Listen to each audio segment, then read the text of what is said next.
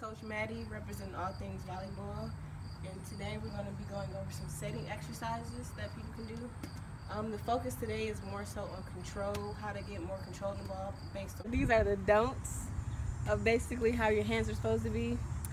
Number one don't, obviously, you don't want your palms on the ball. If you don't, do. Difference, fingertips, palms. Don't. What you do want, you want this L shape between the index finger and the thumb. You get that L shape, and you take that space, and you want the same space with the index finger and the middle finger. So these two spaces should be equal. Boom. Like that.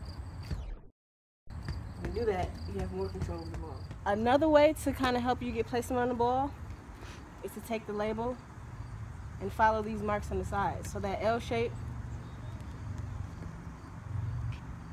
get that space the same, and these fingers just come on the ball.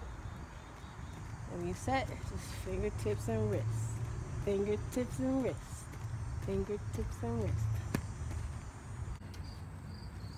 It's set in a circle. Now for this, you don't want to focus on how high the ball is or anything like that. Your main focus is your hand placement. Are your hands getting back to that L shape? Are the spaces between your fingers equal? So once you do that for a little bit, don't get dizzy or nothing like that. And just once you start having more control, the drill that you can do to make sure you have control and also to work on your legs, because when you set, you're going to need your legs. So let's say if you're setting out of like a right position and you want to set like all the way to the outside position, you're going to need more than your arms to get it out there. You're going to need your legs. Make sure your fingers are how they're supposed to be. Remember the space between the index and the thumb should be the same space between the index and the middle finger. So you want to get like a base position on the wall that you can always go back to. So let's say this is my base right here. And what you want to do is you want to start spelling out the alphabet while you're setting. So get low, get your knees bent.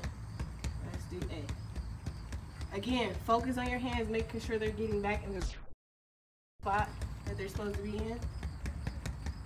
That's the A. You want to go back to the base, start the B. Use those legs.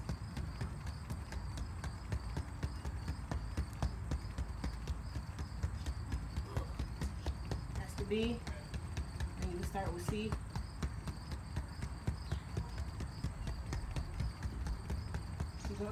Exercise is focusing on control again. Basically, you're going to be doing a sit-up, and while you're doing the sit-up, you're going to set the ball. Again, focus to make sure these distances are the same. You have control over the ball.